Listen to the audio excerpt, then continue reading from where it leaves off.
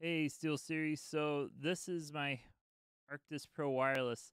And what's happening here is the left side cup, as you can see, it's very wobbly. Like I've never noticed this until just recently that this is it's almost like it's like coming out of this connector here.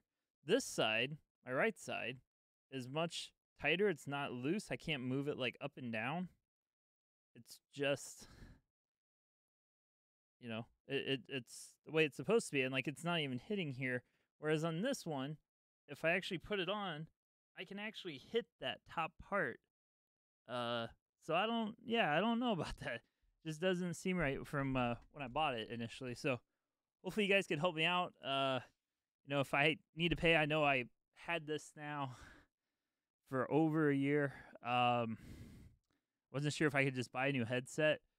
I stream every day, so I use it every day between work and streaming on Twitch. So I'd really appreciate it. If you got any questions, feel free to let me know. Thanks.